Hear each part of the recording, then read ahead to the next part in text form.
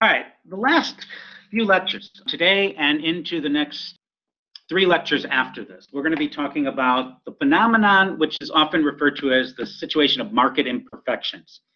And an equivalent term that often gets used in the literature and by individuals is so-called market failure. So these two terms are identical to each other in terms of what they're referring to. Okay, so let's give you a definition and some examples of it. So the definition is, we have been working with almost exclusively models of perfect competition.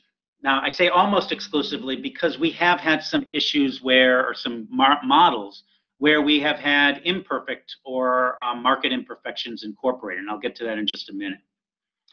But the standard model of supply and demand that we use in economics, it's got the underlying presumption that markets are perfectly competitive. And that incorporates a whole set of conditions, assumptions that are thrown in that both make the model easier to work with, but also kind of make the economy and the way it works as perfect as possible. Now, we are aware in economics that the world is really not perfectly competitive. In most respects, it's not. It comes close to that in some instances, but for many, many different reasons, markets are not strictly 100% or probably even 90% perfectly competitive.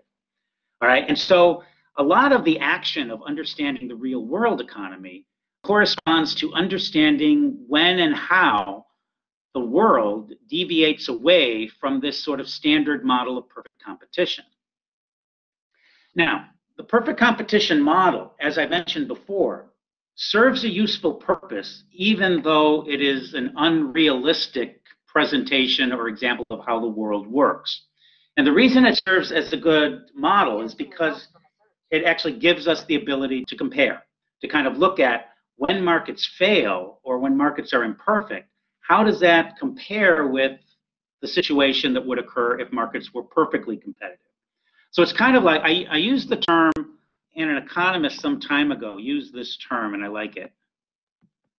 They sometimes call perfect competition economic nirvana. You know, and nirvana is this state of realization, of understanding the world and understanding everything. It's where the Buddha in Buddhism is trying to achieve. Reach nirvana and you've got full enlightenment and full understanding of the world and your position and place in it. Okay, and perfect competition is kind of like that. It's this aspiration, this thing we're trying to achieve or wish we could achieve, but we know that we're human and we just are never going to be able to quite get there. But we can still view it. We can still understand what it would look like, and we could aspire to try to get as close to that economic nirvana, that perfect competition, as possible. And the perfect competition model offers us that sort of enlightened world that's out there that we're never really going to reach, but which we'd like to aspire to, okay? Now, the real world, however, is not perfectly competitive. It is riddled with so-called market imperfections or market failures. And we also need to understand how the world works and how the market fails, if you will, when things are not perfectly competitive. Okay, so what are the examples? The most important examples, first up, are some we've already considered. What if you've got a monopoly in a market? You don't have competing firms trying to supply a particular product to a market. What if you've got a small number of firms with market and price setting power? So what if you have a monopoly and oligopoly? Well, the analysis is different. And what we saw in those particular cases is that the world works a little bit less well. When you have a monopoly, a monopolist will, relative to perfect competition, cut back output, raise up the price, increase their profitability on their own benefits, but at the expense of the larger whole. More people will be hurt or injured as a result of that behavior, and it results in a reduction in market efficiency. Things work worse. The market fails, in other words, when you incorporate monopoly or oligopoly into the model. Same thing is true on the other side. If you've got a monopsony firm can lower wages and exploit its workers to a high degree and a high capacity, reducing the benefits to workers in order to benefit their bottom line and to increase their profitability. So to the extent that a monopsony exists, the market fails. It doesn't work as well as it would have. and we end up with a less efficient outcome because of the presence of monopsony or oligopsony. Now, next, we're going to talk about public goods. Public goods are another place where the market doesn't work perfectly to provide for public goods, and I'm going to give you a definition of what that means. But this public goods argument becomes one of the really strong arguments in support of government intervention in the economic system. I'm going to highlight that in a minute or two. Over the course of the next few lectures, we're going to talk about externality effects and common resources. And those are going to be additional reasons why markets can fail, cannot quite work perfectly, and generate outcomes that are not the best for everybody.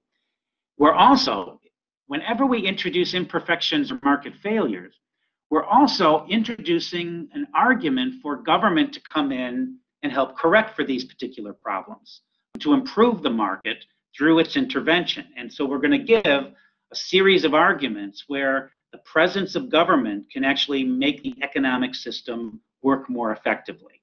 And this becomes the really strong argument in support of a government to rule over and to monitor and to improve economic outcomes or the economic system.